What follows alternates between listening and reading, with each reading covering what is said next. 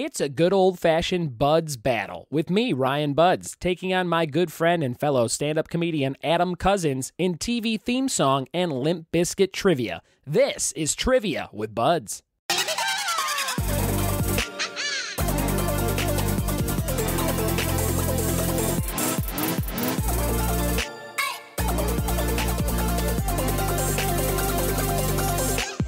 What it be? Welcome to the Trivia with Buds podcast. This show comes out every single Tuesday for your trivia pop culture pleasure, and I'm your host, Ryan Buds, and I am so excited that you decided to check out the show. This is episode 30-something, and I'm 30-something years old, so that's kind of fun.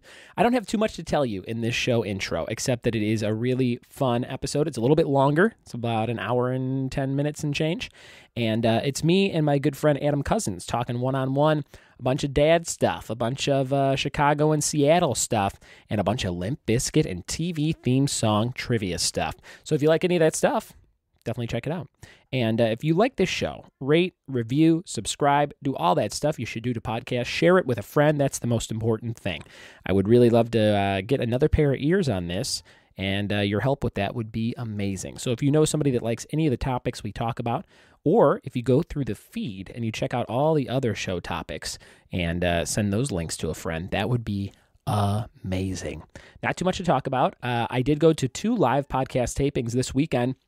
I saw How Did This Get Made live, one of my favorite shows. If you don't listen to How Did This Get Made and you like movies, you are missing out.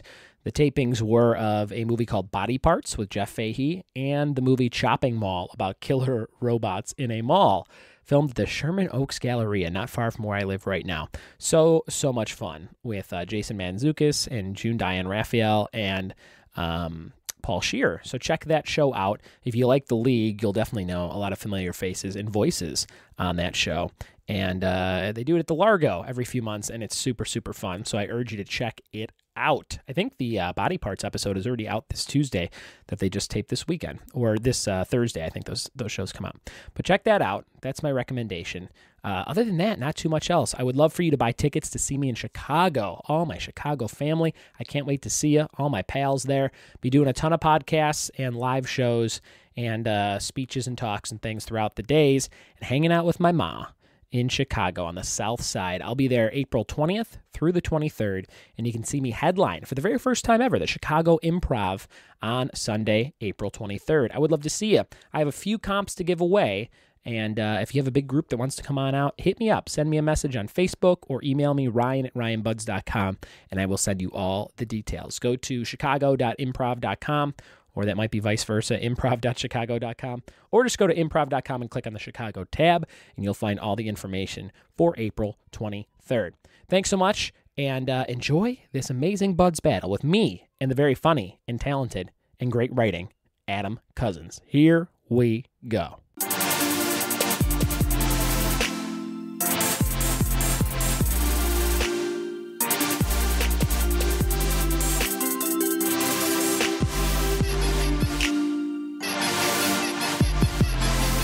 Sitting here with a good friend of mine named Adam Cousins in beautiful downtown Pasadena, California. Adam, how are you, sir? Dude, I'm doing so well, Ryan.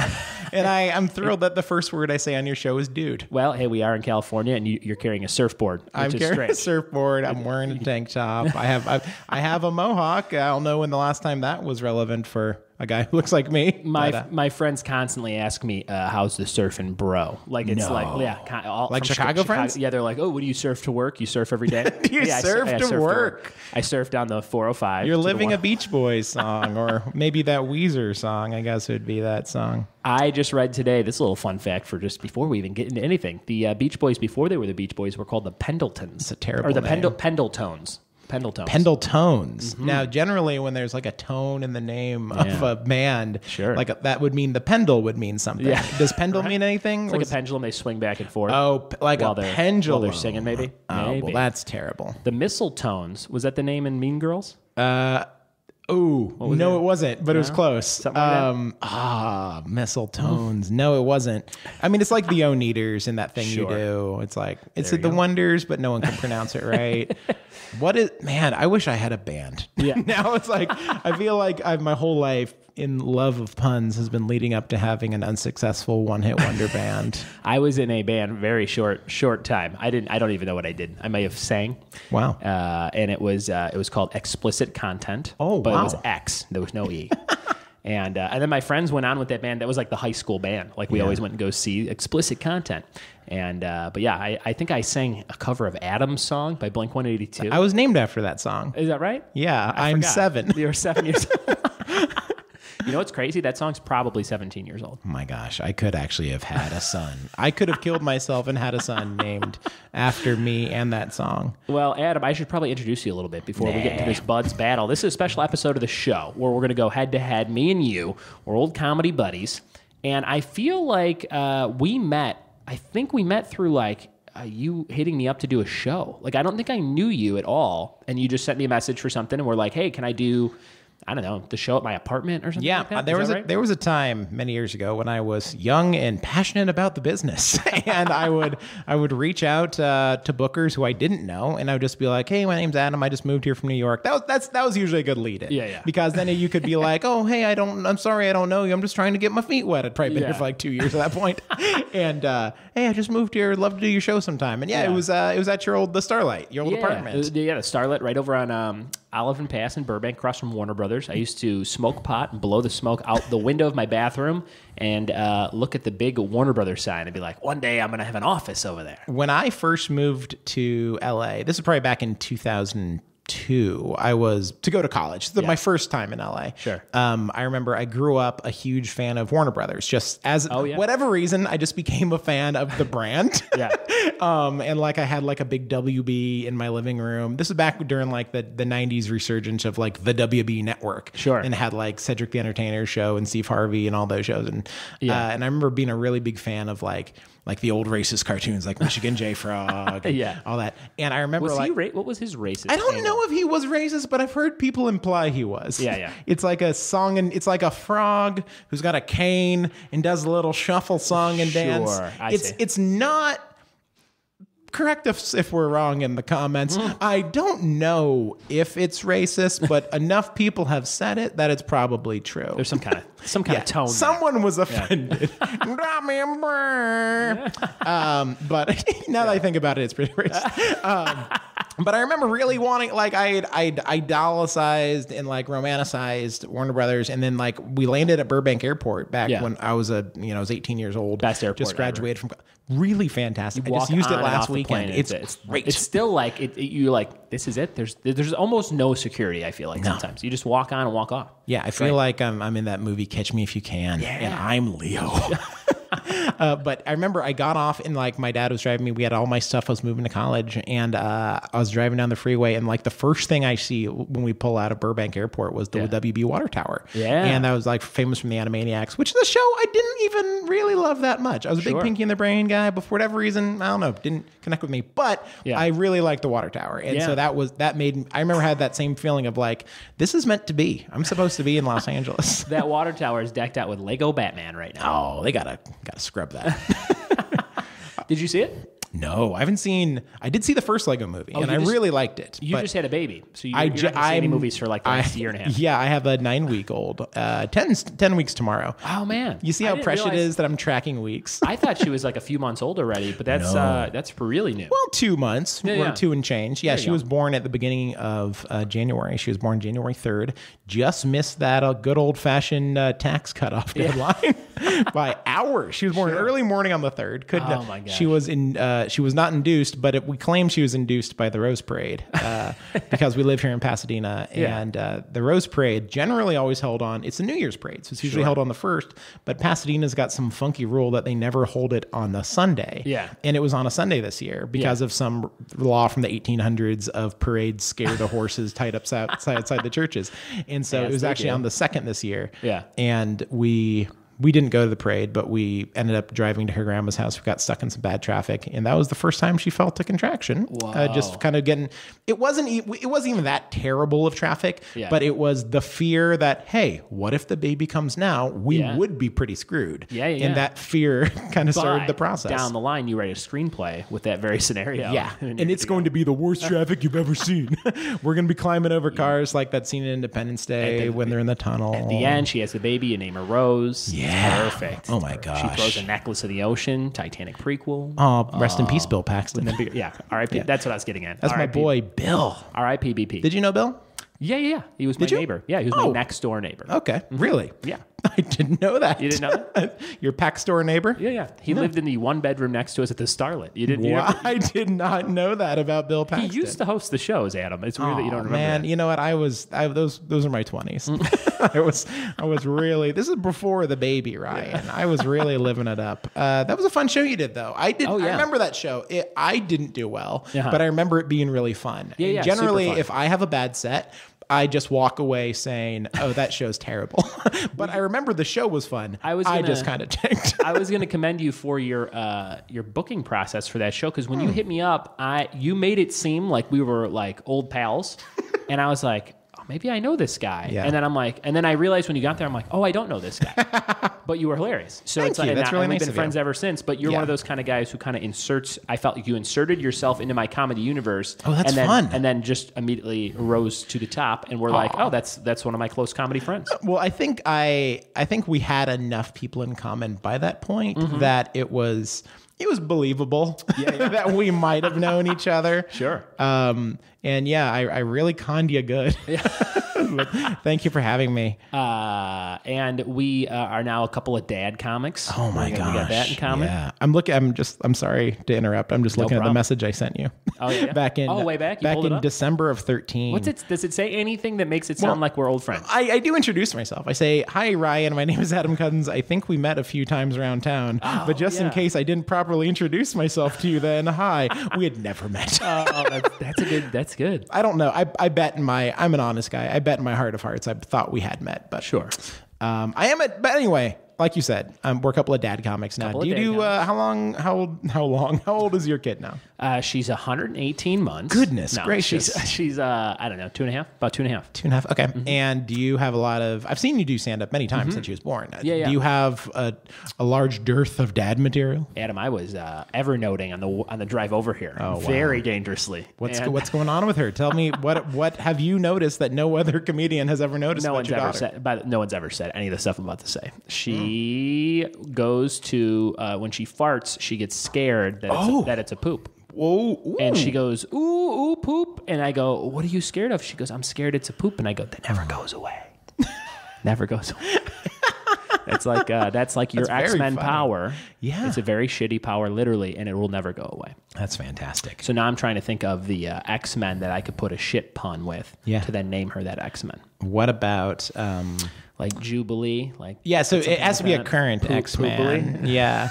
Professor. That would make me laugh. Professor Nobody Poop. else. Professor Poopily.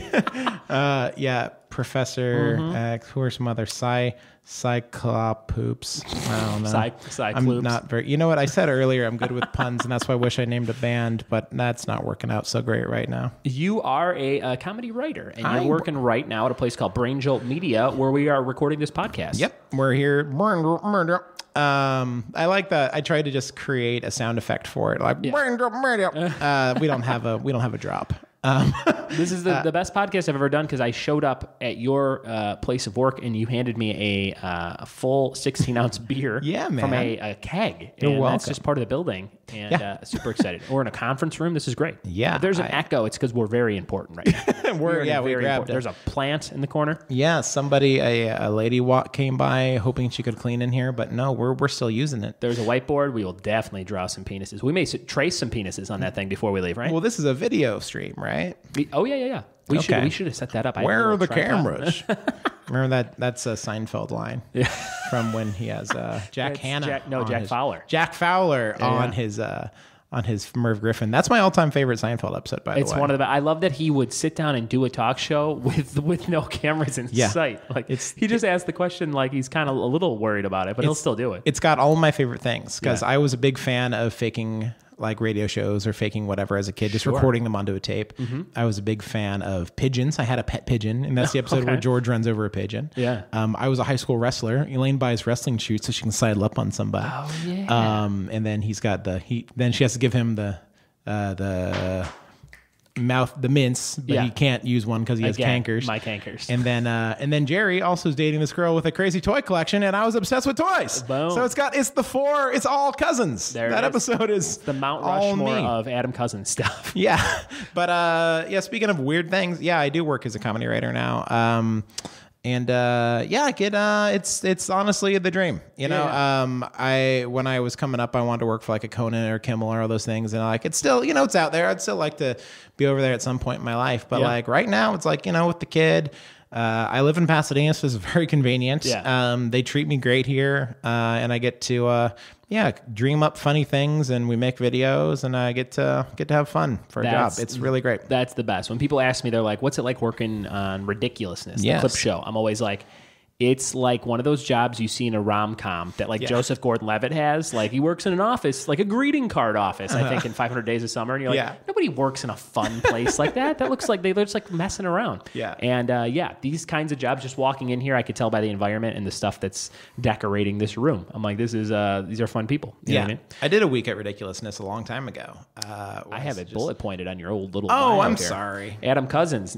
He's a contributing writer. Weekend Update. Yes. So you've written a joke, sent it in, and have you seen that joke performed on the show? Yes, amazing. Not many, and it's one of those. It's one of those weird processes where they don't credit you officially. Sure, but it's yours, and like it's such a ridiculous, no pun intended, process. Same thing with Late Night with Jimmy Fallon. Jimmy Fallon. I was green at the point. The guy. Fallon's a funny story. I was approved to send in jokes there. Yeah. Back in the first year of the show, when it was still late night before it was the Tonight Show, because I knew the head writer and he pitied me as like probably a 1 year in comedian. Yeah. And I was like, "Hey, can I submit jokes?" He's like, "Yeah, fine."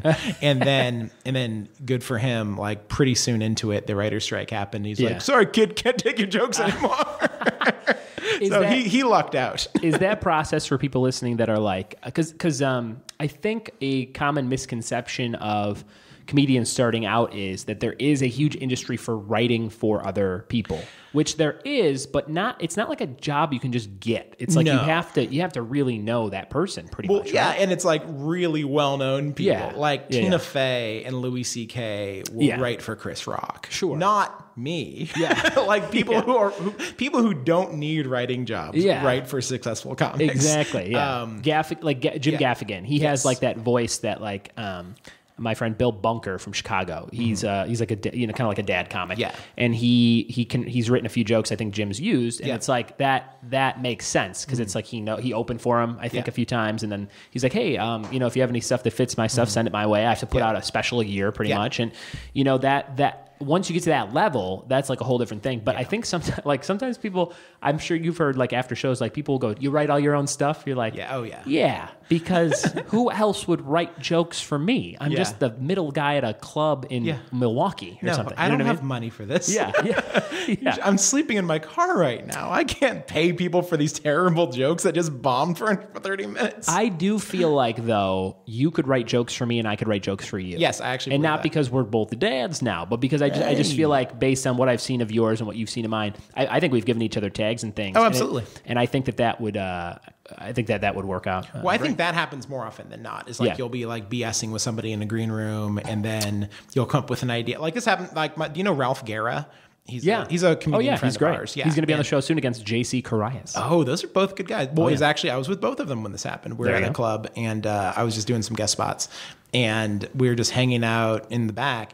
And I work pretty clean. Yeah. And I thought of a joke premise. I'm not going to say what it is right now because it's now like another one of those comedians we're just talking about. Yeah. And I wrote the entire thing, and it was really funny, and everybody cracked up. But I was like, that's not me. I can't. I would never. That. I'll say it once. I'll feel bad about it, and I'll never tell it again. Yeah. And so I just gave it away, and one of them grabbed it, and now it kills, and I feel kind of bad about it. But I also feel kind of good about it. Sure. But it's like, absolutely. It's like the smaller scale version of the Weekend Update thing. Yeah, absolutely. And you're like, I came up with that. No one's gonna know. No one's gonna know, but it's me. It's all right. It's mine. And I would like to do that in a different. And that's not blowing up either Ralph or JC. They're both fine with it, and they would honestly own up to it. It was. We'll claim it was a process. We all wrote it together. It was me. I gave Rob O'Reilly a tag for a joke at Flappers when I first moved here. We were doing a show in the Yoo-Hoo Room, Flappers Comedy Club, Burbank, California. I had my phone recording my set on the back table, and I think I may have been hosting the show. And when I grabbed my phone, he goes, "Hey man," he goes, "You shouldn't leave your phone in the back of the room. People will grab that." And I'm like, no, they won't. First of all, I'm like, first of all, definitely no one's going to take. I've been doing stand-up for quite a while. Freaking Yoo-Hoo Room, and it's the smallest, it's the most surveyable room. Like I'd be like, hey, that's my phone you just grabbed. You know what I mean? Right. It's like a 40, 50 seat room. So then we started talking. We were just BSing, and he had a joke, I think, about how big a female condom is, or something about a female condom. Okay. And I had a joke from years back about how large they were, and I used it as a windsock or something insane that is so generic because no one uses female condoms. But he somehow plugged into something he was doing at the time, and he used it, and then it worked really well for him somewhere. And he like texted me, "Hey man, that tag really worked. Thanks so much." And I was like, "Cool." And I wasn't going to do anything with it. Yeah. And then I was going through my phone, aching for a job. Yeah. And I remembered Rob worked at MTV on something. So I text him, and he goes, "Yeah, my boss Teresa is looking for somebody like today."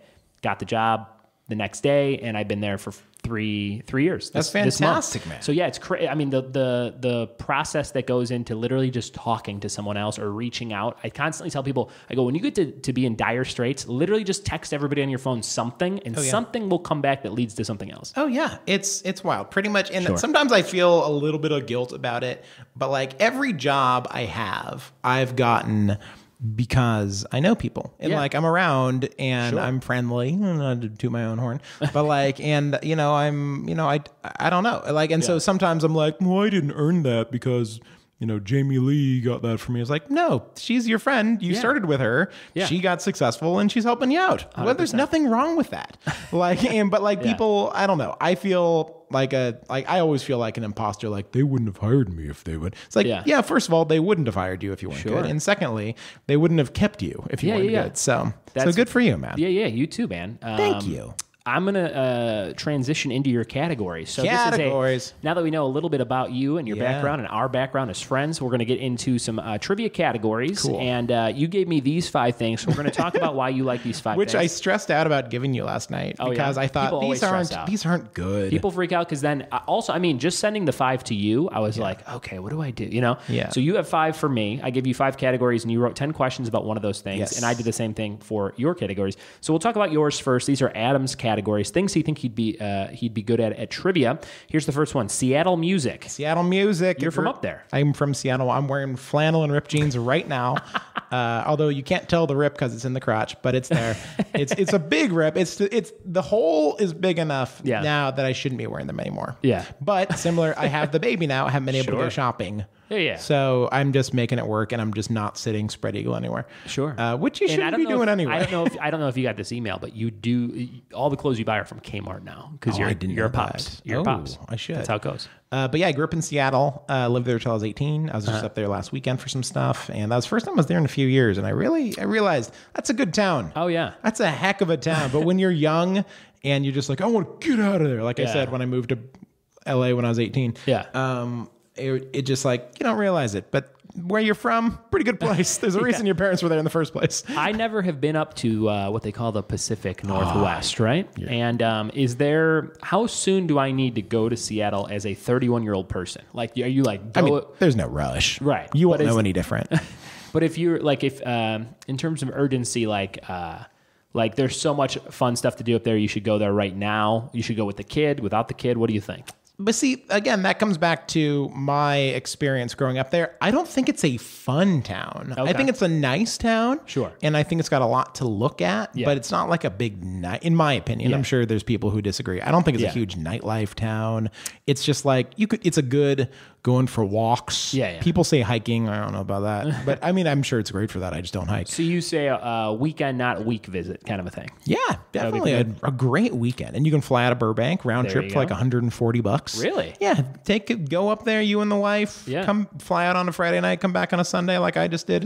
It's great. We just went up to Monterey. You ever go up that way? I have not been to Monterey, but I'm watching this new show called Big Little Lies that takes place in Monterey. Interesting. Did absolutely nothing related to why you would go there. Like nothing. No wine near, tasting. Nope. No, we don't do wine really. We did nothing near the water. We got there kind of late in the day. We stayed at a terrible Groupon kind of hotel that my in-laws gave us, which was nice of them, but not a great place. Sure. And then we saw Logan, which was awesome. So that was great. Okay. But in terms of driving 5 hours to go see Logan, you're like, wow, that's a long way to go to see Logan. But the ride up there and back, we hadn't hung out in a really long time. That's Just so us cool. two. That was fun. And we did go to the Winchester House. Do you ever go there? I've heard of it, but I don't know what it is. It's this woman that was married to the son of the guy who created the Winchester rifle. Oh, okay. And so the sales of that went through the roof in the late 1800s. And her husband died. She inherited $20 million. And they said she made about $1,000 a day in interest on the majority stock she owned in the company. That's great. And back then, they said that was about $23,000 a day. Fantastic. So, for now. So it was cool to hear all about that. She built this 160-room mansion.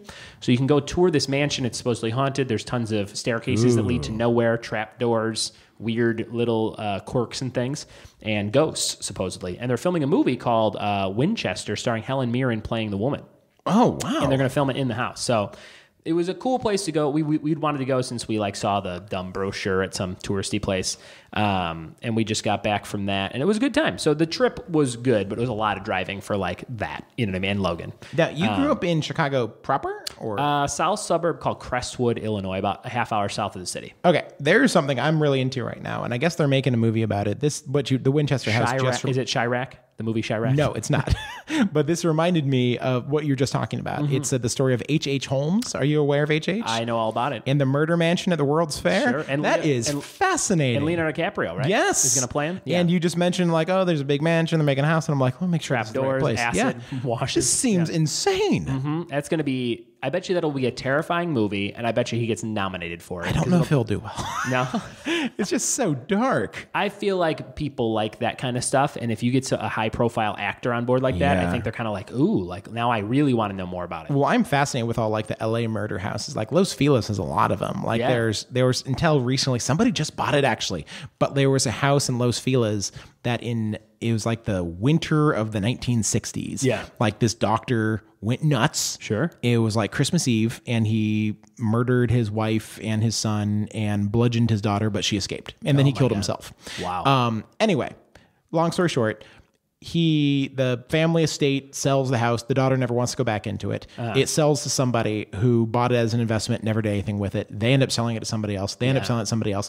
So as of last year, 2016, no one had been in the house since the 60s. Oh my God. And people can climb this hill behind it in Los Feliz and look in the window and you can still see the old Life magazines on the table. Oh, wow. And the old plastic Christmas tree is still up. And because it happened in the holiday season. Sure. And it's they've cleaned the bodies out of there, but all the decoration is exactly from that night, 1960, and and someone just bought it. I don't know what they've done with it yet. In a similar, less macabre thing, I read something about a shoe store that I think in New York was they owned the building, but nobody ever did anything with it, and it closed, and the family died. So someone got into it recently, and it's all the preserved shoes from 1965. Wow. Everything has not been touched, so it's an entire shoe store museum. That's very cool. So crazy when that stuff happens. Nice. That whole conversation stemmed from Seattle music. Seattle music. Anyway, so I grew up in Seattle. Great town, great music. There you go. I grew up in Seattle in the 1990s. Yeah. So clearly I listened to a lot of Coolio. I did. It was weird. Is he from Seattle? No, he was from Long Beach or something. But it was just the popular music at the time because when you're in fourth grade, you listen to what's big on the radio, which at the time was Biggie and Tupac and Coolio. And did you ever have? Are you the same age as me? 31? I'm 32. I'm 33 now. Actually, 33. Yeah. So did you ever have this? I remember I didn't listen to music until some of my other friends started to, and they were into the band Bush. Oh, and they'd sure. be like, "Do you like Bush?" I'm like, "He's good." Like I would like not say the right thing. Doing all I'd be like, right. "Yeah, I like that guy REM. He's pretty good." I remember a gangster one time asked me if I get crazy. And I said, yeah, I'm kind of crazy. And then he beat me up. Because I guess that means do I want to fight? But I didn't know that at the time. You get crazy, Holmes? I'm like, yeah. The best gangsters I ever met in my life were outside of Echoes Under Sunset. Yeah, they used to have a lot of gangsters down there. There were two gangsters hanging outside. And I walked by, and the one guy said to the other guy, yo, bed knobs, we got to get going. Oh. And I was like, bed knobs? And then I realized, I'm like, oh, the guy that yelled at him must be broomsticks. Oh. Because why else would you hang out with the guy in Bedknobs? Or was that Indian comedian Jerry Bedknob? Him from what was that movie? 40-Year-Old Virgin, whatever. Boy. Oh, yeah. The older guy? You got to lick it before you stick it, that guy? I think did he kill somebody? No. A lot of people Sorry, Jerry. That's not me defaming you. It's the younger guy who yells and berates the black guy in the movie, who I forget his name, from Weeds. Okay, yeah. There's a younger Indian guy who they get into a spat. He says, "Hey, Will and Grace." I think he calls as a gay joke. "Hey, Will and Grace," or something like that. Yes. That guy killed his girlfriend, I think. And that is moments before a young unknown comedian named Kevin Hart walks into the scene. Yes, gets that's into right. a fight. Oh yeah. Well, that's not true. That he was not unknown. That was his first run where he was in like Soul Plane. Yeah. And then nothing worked, and then he went back to clubs for a couple of years. How about that? Nothing works, and then you start again, and then you blow up. That's kind of a good. Doesn't it make you feel like? That was Bill Burr. Yeah. There was Louis to an extent. Sure. How about Jonah Hill in that movie just wants to buy the goldfish shoes? He literally just says, "I just want to buy these," and then that's it. That's his whole scene. Wins an Oscar, right? Yeah. Oh, yeah. Yeah. And then nominated for another Oscar. He's been nominated twice, maybe three times. I mean, the fat kid. If you describe him, you're like the fat kid with the afro and glasses from 40-Year-Old Virgin. Yeah. Like, and then the same amount of Oscars as Leonardo DiCaprio. Yeah. Who he starred with in Wolf of Wall Street. Yeah. It's nuts. Insane. Moving on to your next topic, must-see TV. Yeah. NBC. You see, I almost put down Seinfeld, which would have been funny because we'll get to that in a little bit. Oh, yeah. But it wasn't just Seinfeld for me. I loved all of the 90s NBC late-night TV lineup. I'm talking The Single Guy. I was just going to say, with Jonathan Silverman. Do you remember The Single Guy? I like the John Larroquette show. Then the bigger ones, of course, like Mad About You, Friends, Frasier. Although Frasier was a Tuesday night show, but we're just including the whole must-see TV lineup. We got Wings, Caroline in the City, Veronica's Closet. I said Larroquette earlier. They had a good run, man. Yeah. Seinfeld obviously was big, but yeah, Thursday was my night as a kid. Like I just loved those sitcoms, and because I do stand up now, but did you know that? I didn't love stand-up as a kid. I liked sketch and I loved really funny sitcoms. Yeah. But for whatever reason, I found stand-up very boring. But when I look back, I loved like Monty Python, Weird Al. I loved funny things. Yeah. But it wasn't stand-up that hooked me until much later in life. I gotcha. But yeah, those 90s sitcoms on NBC, they killed me. And they were the best. It makes me sad to see. I mean, they still have good stuff from time to time. But it kills me what used to be it was an empire of just they could put out. But you know what, looking back, they weren't all good. No, they got lumped in with the good. Yes. So it was oh, cool. Like maybe Single Guy, if we go back and watch it, is not that great. It might not. But in my head, I'm good. Oh, it's as good as Friends. Yeah. You know what I mean? Or whatever. The Naked Truth with Tay Leone was a big show I liked. Suddenly a Susan. lot. Was that Suddenly Susan was that? Yeah, there's everything, man. Your next topic, REM. I love REM. I love REM. I was a huge REM fan. To this day, I'm a big REM fan. I don't know anything but the hits. Yeah, well, their hits are good. Yeah. And they're one of those bands that you can still play an REM hit and it won't annoy me. Sure. You know what I mean? There's some bands that are so big and they're here's the biggest song from, I don't know, Nirvana or whatever. And you're like, oh, this song. But for their hits are still very good in my opinion. Yeah. So obviously I don't mean to be I like the deep cuts and I only listen to the B-sides, although I do like those, but their hits in my opinion are just as good as their unknown songs. But yeah, man, I grew up I didn't grow up listening to REM. Like my first experience with REM was probably listening to like old like BMG CD commercials. Yeah. And they would play like, this one goes out to the one. It's like, oh, that song sucks. And then like I got to like high school. I'm like, yeah, that's me, man. Do you find yourself rediscovering bands that were way more popular earlier? Like, for example, in REM, like right now like I go back, like Prince. They just added Prince's music to all of the streaming services. I heard about that. So I saw a billboard for Pandora, and then I'm like, oh, I bet that's on Amazon Prime, which is what I have. And I listened to the Batman soundtrack on the way over here. And I'm like, man, I know a couple of these songs, especially Party Man. Yeah. And I'm like, but I didn't realize how good the whole soundtrack is. Yeah. I didn't even realize he did the whole soundtrack. Oh, I didn't. And it's great. There's a lot of good songs. So I love going I just knew back. Bat Dance and a couple of those. Sure. Fleetwood Mac, I did that with recently. They were a lot of fun to go back to. I've had a big Bruce Springsteen kick the last year or two. Oh, yeah. And I didn't grow up listening to Bruce at 70. all. Have you ever seen him? No. I saw him like an article. It was like Bruce Springsteen walking on a beach in like a bathing suit. Wow. I'm like, he looks like me. And I'm 31. I wish I looked like Bruce. Yeah. Like my dad died when he was 70. And I'm like, he didn't look anything like Bruce Springsteen does now. Yeah. You know Bruce. And then I got into Billy Joel back in college, and I still am obsessed with Billy Joel. Sure. But yeah, I mean, even like 90s bands. Like I didn't like them at the time, but I really got into like Presence of the United States, another Seattle band. But I got into them just in like the last couple of years. Oh, like, yeah. There's music. Like that's what's great. Really good music doesn't need to have. You don't need to hear it in that moment. Yeah. Like you might feel like a poser or something later in life, but like whatever. I like love the music when you get around to it. About 10 years ago, I got into the Cars.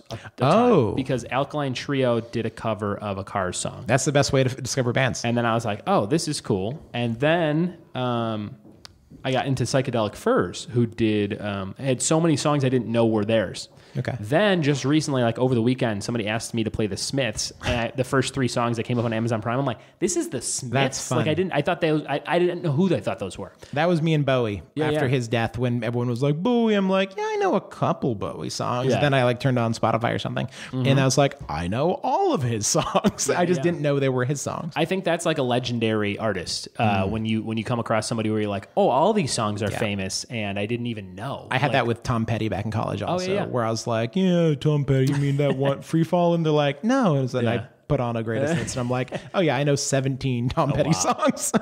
Your next topic, speaking to songs, is TV theme songs. TV theme songs. This was I watched. I'm not sure if I should have put this down, because I knew I used to be good with TV theme songs, and I bet I still have some in my nook of my craw, whatever you want to say. Yeah. But there was a time that like I don't know. There's not a lot to say about it. I just liked them a lot, and I remember I had a CD that was just a bunch of TV theme songs, and I would just listen to it. I would just drive around. You mentioned them earlier, did you have Weird Al, the TV album? Oh yeah. That was Frank's great. 2000-inch TV? Oh yeah. Frank's I Lost on Jeopardy? 2000-inch TV. Yeah, Lost on Jeopardy. Yeah, he used to be really into TV and food. The road trips. I'm okay with him expanding his repertoire a little bit. The road trips of my childhood are all listening to Walkman tapes of Weird Al. That was all I did. Yeah.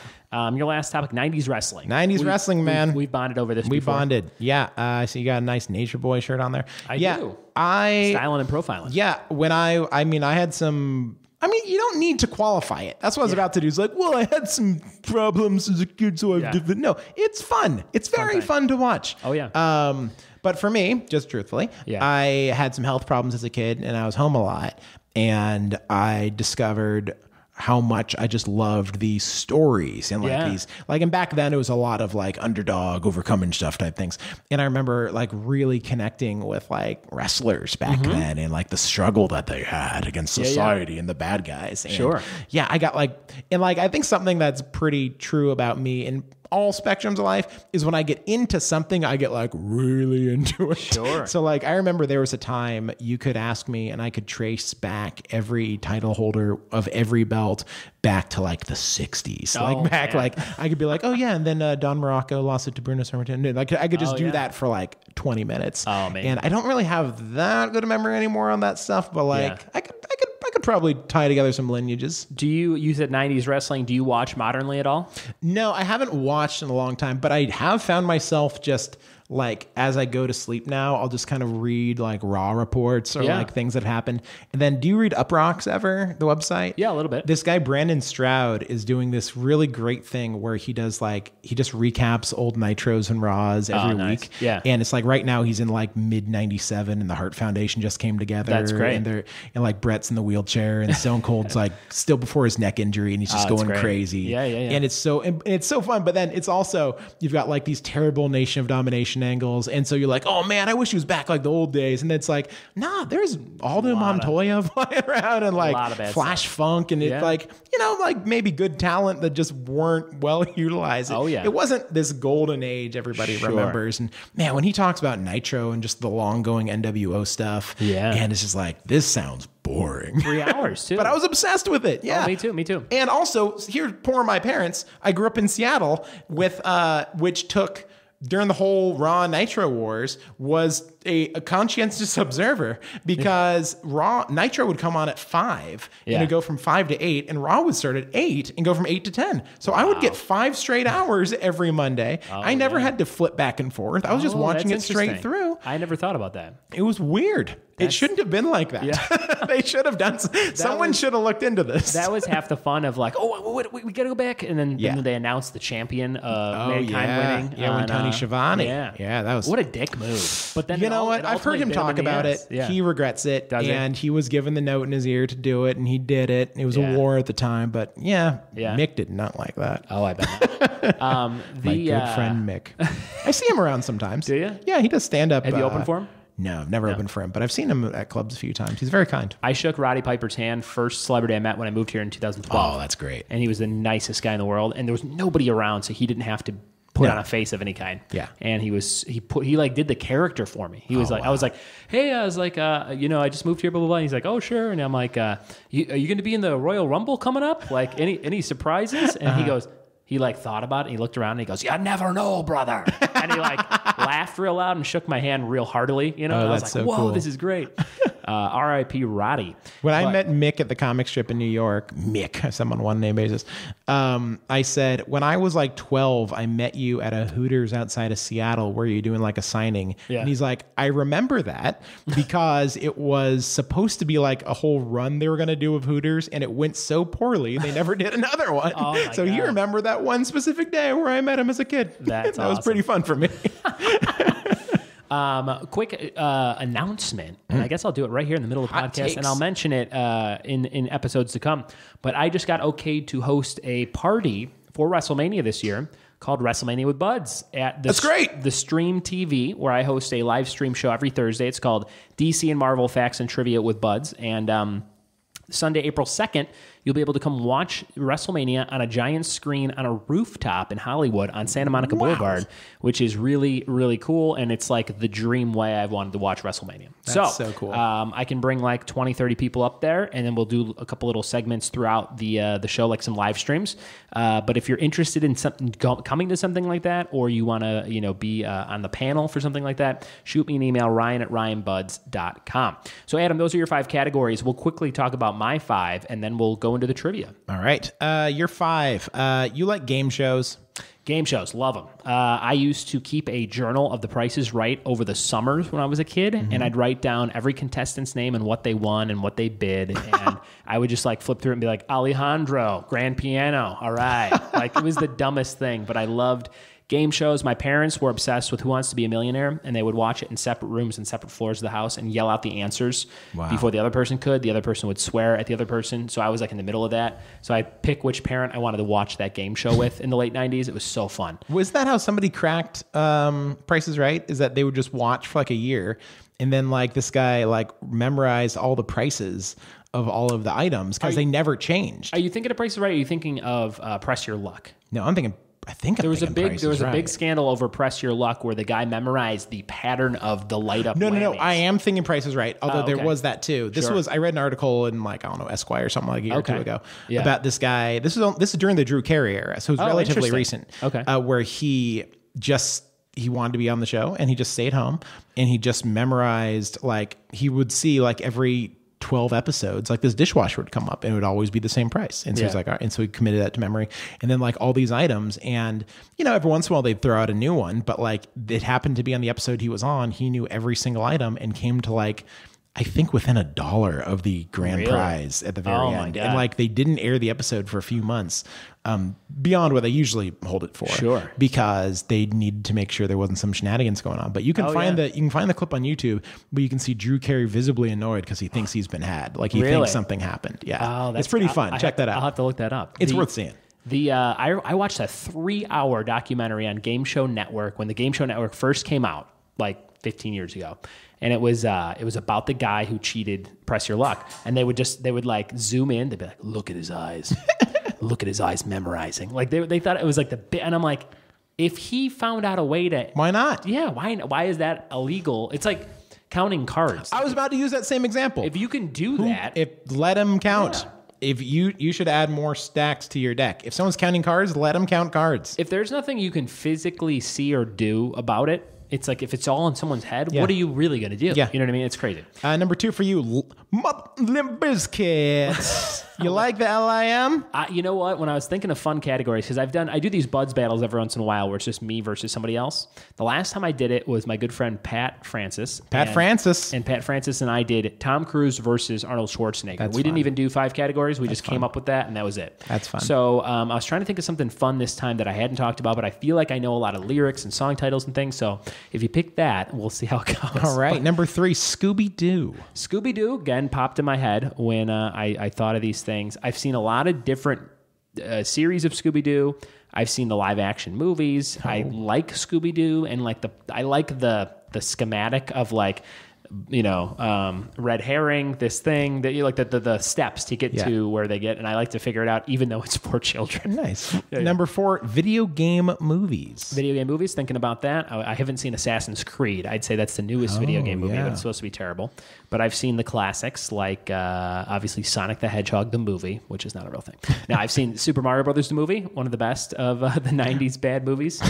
Old Bob Hoskins didn't even know what it was, but his grandson or son was like, you got to do it. And he's like, oh, okay. Like, he had no idea. And he said it was the biggest disappointment of his career. I didn't know that. That's terrible. Did you see like Spawn and all that? I saw that's Spawn, more of a comic book movie. Sure, but I saw that back in the day. What are some other video game movies? Is it possible that I just thought of Super Mario Brothers? Maybe. Went, I could do that. Well, did you see that Pixels movie? It has Pac-Man in it. So that kind of I didn't see it, but that would count. That would count. So hopefully you didn't pick that. And number 5, it's a category I originally put down too, Seinfeld. Yeah, love it. Me and my brothers go back and forth with really tough Seinfeld trivia. Like, what was this character's name? Like very specific references, or like what was Kramer holding in this scene? I could probably play that with you and your brothers. I wish I almost made that the category. I didn't. Okay, but I almost made that because I'm obsessed with it too, and I feel like I've got some good trivia. But again, some people are like, oh yeah, I really like Seinfeld, and then I'm like, all right, and then it's like I get very disappointed. But the very first episode of this podcast was WWE versus Seinfeld.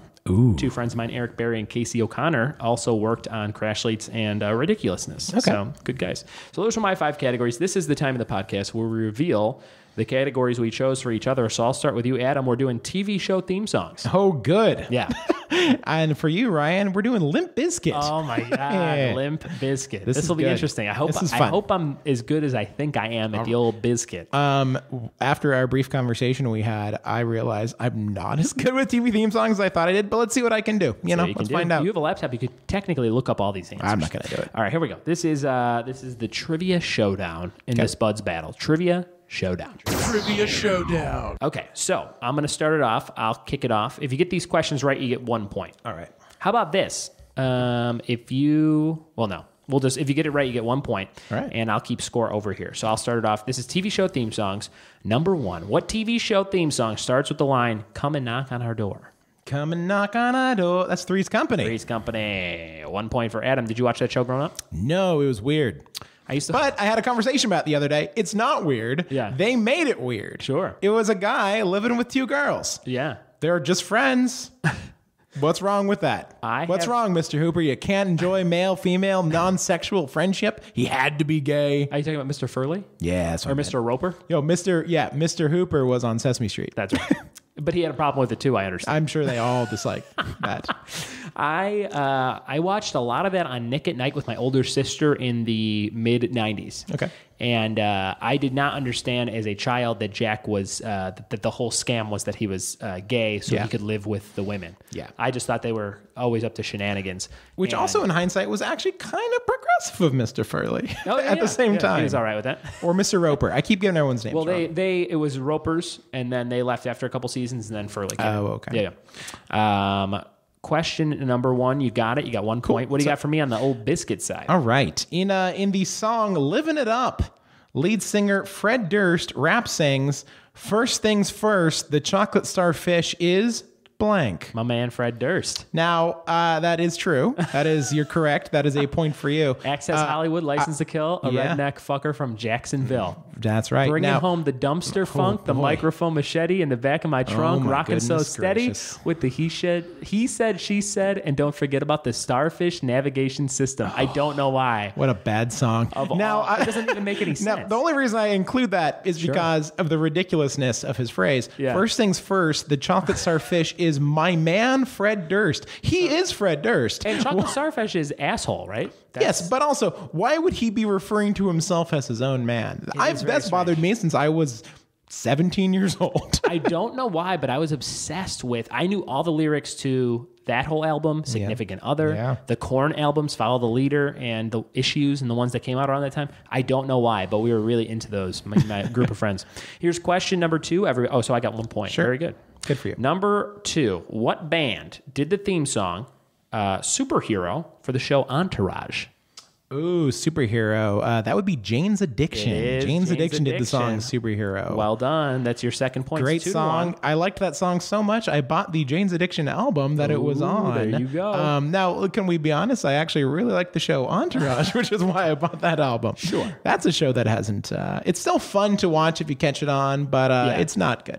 I have a lot of shows that I never finished. Entourage is one of them. Yeah. Here's some other ones that people always get mad at. It was good to leave early on that one. Yeah. Dexter. People also tell me it's good to leave early on that. Yeah. I watched up until the Trinity, which was the best season Trinity. of all time. Was that the one with John Lithgow? That's right. That was a great season. Amazing acting. A clinic, as they would say. It was fantastic. And then Breaking Bad, as great as it is, never finished it. I've only seen about 4 episodes. I've only seen the first couple. It's weird what you take the time to do. And then I'm like, ooh, a Roseanne rerun. And then I watched that instead. All right, go ahead. Number 2, in Hollywood, where we both live, more or less, there is a street named Westmoreland.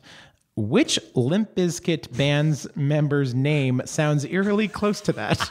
That would be the lead guitarist, Wes Borland. That is correct. Yeah, Wes Borland 2 points. Sounds every time I drive by Westmoreland, I think, did he take his name from that or is it a coincidence? Turns out his real birth name is Wes Borland. There you go. And he is, nothing to do with it. He left the band for a while. Then he came back, and then they didn't do so good. That is a real prodigal son story right there. Did you ever watch Mr. Show? Yes. Did you watch all of them? Yeah, I'd say so. There was a sketch. I don't even remember what the premise of the sketch was, except it was a talk show. But I think David Cross, or maybe it was Bob Odenkirk, played a talk show host named DeLongpre Dannon.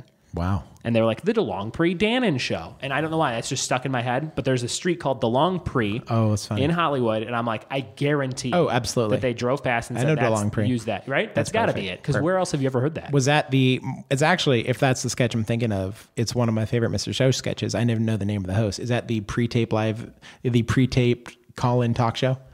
It's either that or it's just so good. It's either that or where they're stuck in the boat. Do you remember that one? No, I don't. They're stuck in a boat like castaways. Yeah. And a bird flies by, but it's literally a bird on a string. And it's like, caw. And I do know that sketch. Yeah. Actually, I do know that one. And the bird reminded me. He keeps talking to the camera like it's a talk show, and the other guy in the boat with him is like, dude, come on, or what. I forget what the premise was. Awesome. Okay. So cool. Question number... 2 for 2. 2 for 2 for both of us. Question number 3, TV show theme songs. Here's number 3. What show that premiered in 1978 had parts sung by TV dad actor Alan Thicke? Ooh. So Alan Thicke is famous for writing several TV show theme songs, but he actually sang on about 2 of them. This is one of them that premiered in 1978. Alan Thicke. What do you think there, Cousins? Oh, I have no idea about this one. He's pretty tough. I know him as an actor. I know him as his son, very successful singer. So it makes sense his dad's a good singer. Yeah. Recently passed away. It's a hit sitcom, 78. Think, I don't know what to think. Think Brothers? Maybe that'll help you out. Bosom Buddies? Close. It was Different Strokes. Different Strokes. He sang on that. He was one of the backup singers or included singers on the Different Strokes theme song, which he also wrote. All right. Which is crazy. Okay, so it's 2-2. That's the first miss so far. What do you got? Number 3. Limp Bizkit. Yes. As we know. They had at one time, not anymore, although that's not giving anything away, they had a member of the band, one of the original 5, was a man named DJ Lethal. Yes. DJ Lethal used to be in another band called House of Pain. That's right. Along with lead singer Everlast, who is the third member of the band House of Pain? Oh, I thought you were just going to ask me the House of Pain part, and I would have definitely known it. Absolutely. The third member, Everlast, DJ Lethal, not in a million years could I pull the third name. Those are the only 2 I could possibly think of. Is it somebody that you would, like the name that you would know, like the world would know on his own? The world will know his name, but not because of his name. Sure. You'll see in a second why. Gotcha. Well, you know what? I'm going to guess the late, great Alan Thicke. I'm sorry. His name was Danny Boy. Danny Boy. Which is a solid rap name, but also a very Irish name. And also Chumbawamba lyrics. Chumbawamba. Oh, Danny Boy. Oh, Dan. Maybe they're talking to him. Maybe. So we each lost that round. That was a tough round we just had for us. That was good. Question number 4. What band did the theme song for Malcolm in the Middle? What band did Malcolm in the Middle's theme song? I love Malcolm You're Not the Boss of Me Now. You're Not the Boss of Me. I'm going to say They Might Be Giants. And you might be right. Yeah! That's right. 3 points for awesome. Adam Cousins. They Might Be Giants is one of those bands who I don't really appreciate that much, but every once in a while I'll catch a bunch of their songs. I'm like, this band's all right. Well, it's crazy. Like some of those older bands that people seem to kind of forget about, like they'll do TV show like TV show theme songs. Like I saw Mickey Mouse Clubhouse, I think is They Might Be Giants or somebody like that. You may be right. And I was like, what? Like what? It's just like MICKEY. I'm like that sounds like good. It easily could have been this band to do this. All right. Number 4 for you. True or false? One of the members of Limp Bizkit, Redneck. No. Okay. Jacksonville. Was at one point a guitarist named Buckethead. This is true or false? True or false? Buckethead. I'd like to think you came up with Buckethead on your own. So I'm going to say false. Ooh, false is correct. Oh, false. But I did not make it up. Buckethead was at one time a guitarist, I believe a Japanese guitarist. Really? Who joined, although he may not have been Japanese, who joined the 2000s Guns N' Roses revival. He wore a KFC bucket on his head, and he went by the name Buckethead. That is what you need to know. But he always reminded me of West Portland, so I included that. There's a whole separate hour podcast where we'll talk about Buckethead. Let's talk about it. Here's number 5 for you and TV theme songs. Number 5, what are the 3 words Stewie Griffin sings solo in the Family Guy theme song intro? Well, this is a controversial one. I don't know if you were in college during the Family Guy's heyday, but there was people who said there was 2 different things he said. Oh, you're right. Well, I looked up the lyrics because I remembered that part, and I thought it'd be a good question. So I think it's probably the most common set. Laugh and cry is the lyric. And what was the other one? I believe it was fucking cry. I think so. But again, why would they allow that? Sure. There you go. 4 points. Effing cry is what maybe they claimed he said. 4 points for Team Adam. Here's number 5 for Bizkit. On the bonus track of the 2001 D12 album Devil's Night, lead singer Eminem released a song called Girls, where he called out Limp Bizkit. Prior to the release of the song, Eminem had only one public interaction with Fred Durst that indicated problems were bubbling under the surface. What was that incident? I have an answer, but I don't know if it's the right one. All right. First of all, the Anger Management tour was amazing, and it was Limp Bizkit and Eminem touring together. And I saw it, and it was the coolest concert I've ever been to. Nice. Limp Bizkit performed in front. They had almost like a Transformers robot, and like DJ Lethal was in like the center console of the robot, and it moved and things. It was really well done. And then Eminem came out and did the whole Marshall Mathers LP, but he did like all his first stuff. And it was like it was his house that he grew up in, like as a set, and then there was a quick intermission. They flipped the whole thing around, and it was a castle with flaming shit that would pop up. Nice. And he did all the harder stuff. It was a great concert. Allstate Arena in like 2001 or something. I'm gonna say that it was the recording of a song called "Turn Me Loose," Is that anything like that? Because they had a song called Turn Me Loose that they never really finished. And there was some kind of lyric or something from another diss song where he's like, if you didn't want to finish the fucking song, we shouldn't have done the fucking song. I know that. No, I know that. You know what I'm talking about? That's Yes, what I'm thinking of. That's not the right answer. What that do you was think the answer I was looking for, although I do know what you're referencing. Okay. But the song, the reference I was talking about was Eminem high-fiving Carson Daly at the VMAs, but leaving Fred Durst hanging during his performance of The Real Slim Shady. Really? He walked down the aisle being like, I'm Slim Shady, I'm the real Slim. And then he's like, grabbing his hang out crotch. with Carson Daly and Fred Durst, here and argue over who she gave head to first. Yeah. And then he high-fives Carson Daly, and Fred Durst goes for one, and he just blows him off. Really? And then So on that song, Girls, Eminem's like, I wasn't an accident. I purposely didn't give you any play at the Video Music Awards. Wow. And I was like, whoa. Because it looked like it could have been an accident, but it wasn't. Solid beef right there. Here we go. This is your next question. This is number. Rockin' So and I didn't rollin'. miss. I missed one, but you have. So it's 4-3 right now. right, You're cool. winning by 1.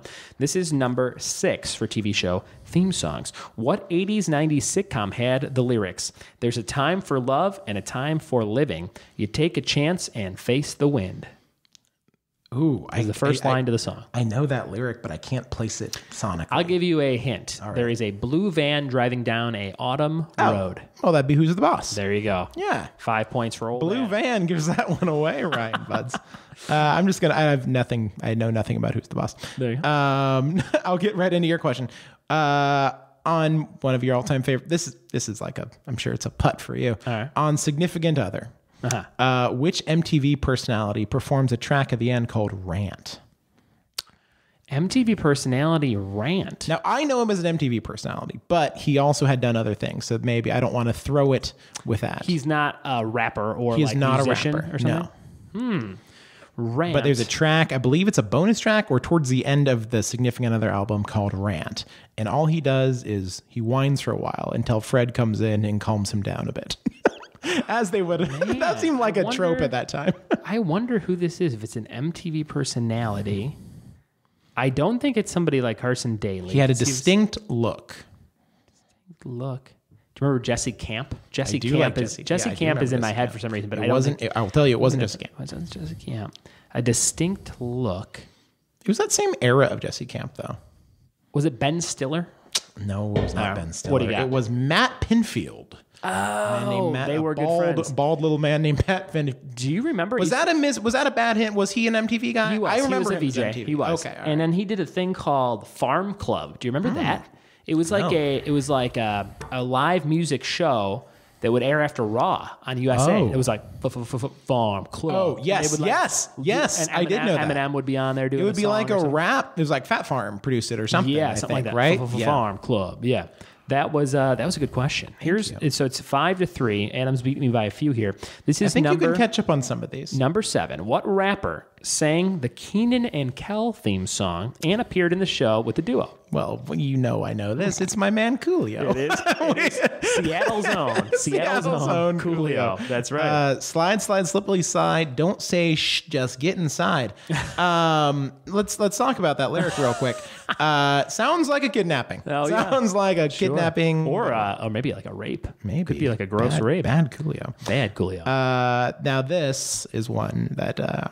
well, actually, I'm not going to say too much because we may have different versions of You this. came up with great questions, by the way. These are good ones. We may have different questions or maybe different answers to this question. Okay. Earlier, you mentioned 2001 at the Allstate Arena. You saw the Yes. Anger Management Tour in 2001. That had Eminem on it. That had Limp Bizkit on it. Now, Papa when it Roach, Crystal Method. Oh, see, now we're getting different. Yeah. It came to Tacoma, Washington as well. Okay. And I took my first girlfriend, Rebecca Sponigal, to that concert. Rest in peace. Right? No, it's fine. When they came to my town, Yes. there were 2 other acts on the bill, along with Limp Bizkit and Eminem. Okay. You may or may not have just mentioned one of them. Okay. Now, this might be hard because you said 2 bands there. One of them wasn't on my leg. So I don't know if I put a note by this. We're going to have to leave it open to interpretation because I knew it bounced around. Can I name 10 bands? And then Absolutely. Okay. Absolutely. Here's who I think it could be. Ready? The Executioners. Do you remember them? I do remember They were a DJ group, yeah. Crystal Method. Okay, that was not them. Not on there. Korn was a special guest in Chicago. Oh, that's so I don't know. Wasn't them. Okay. Filter. No. now. Papa Roach. Papa Roach was one of them. Now you have one left. And I want to help you out because I feel like you went in the wrong direction. Not necessarily a band. Not necessarily a band. So like a rapper? Could have been a rapper. Exhibit. It was Exhibit. It was Exhibit. Yeah. Points for Ryan Buds. Did Exhibit have a song with the Executioners because of the X?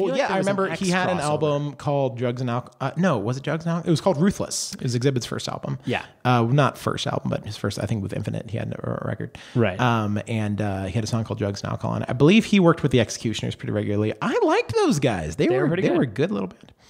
Exhibit. When I went, it was Exhibit, followed by Papa Roach, followed by Eminem, and closing out was Limp Bizkit. I remember that whole tour. I was biting my lip when you were talking about it because I remembered everything you said. It was a great time. Number 8 for TV show theme songs. This Life is the name of the title song to what FX show? This Life is the title song to an FX show's theme song. I'm not an FX guy.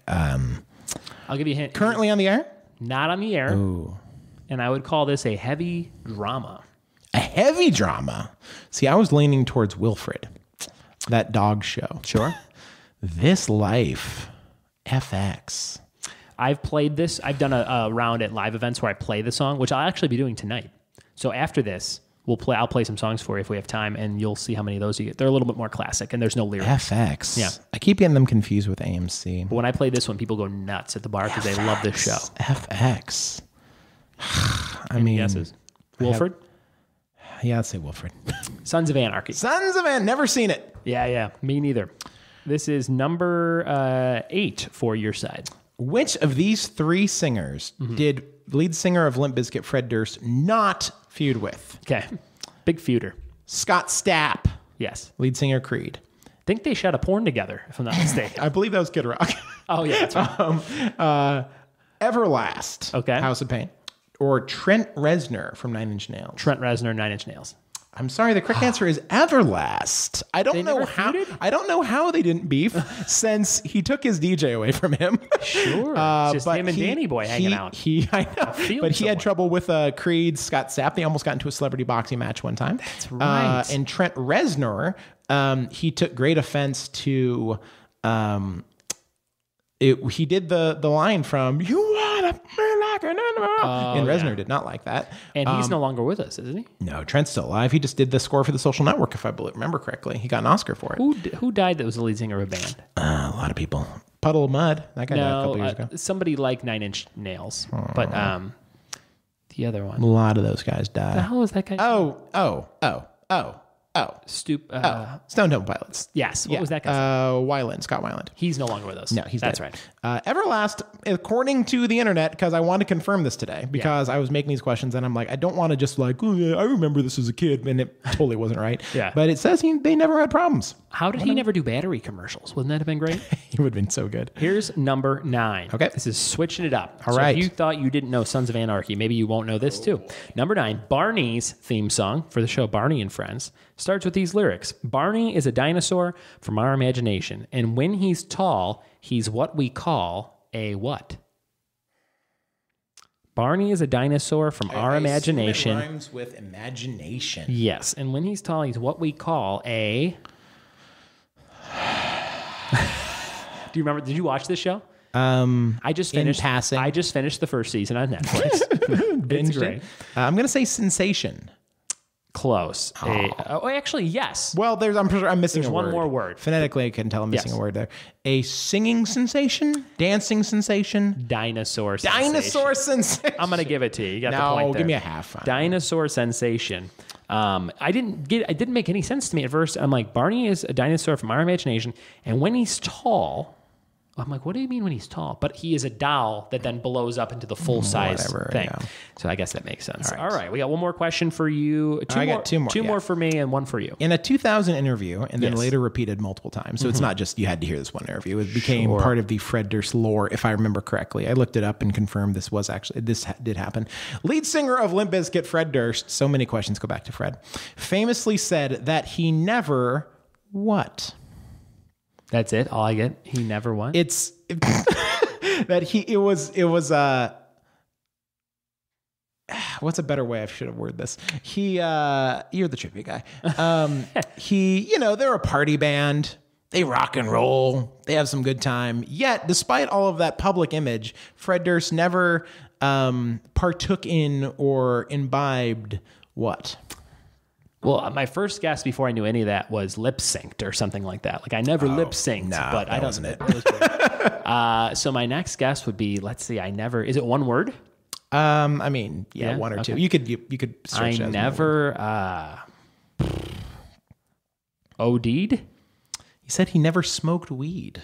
Really? His dad, according to what he had said back in the old days, who knows? Interesting. He said his dad was a cop. Yeah. And he saw a lot of tough stuff as a kid. Yeah. And people messed up and stuff. And for a while, he was straight edge. Yeah. And I don't know if that's true anymore. But back in 2000, he smoked. That's a tough one. I don't want to take points away from you from that because, according to that is a tough one, but a good question and good to know. Here's your last question. Final questions. TV show theme songs. Here we go.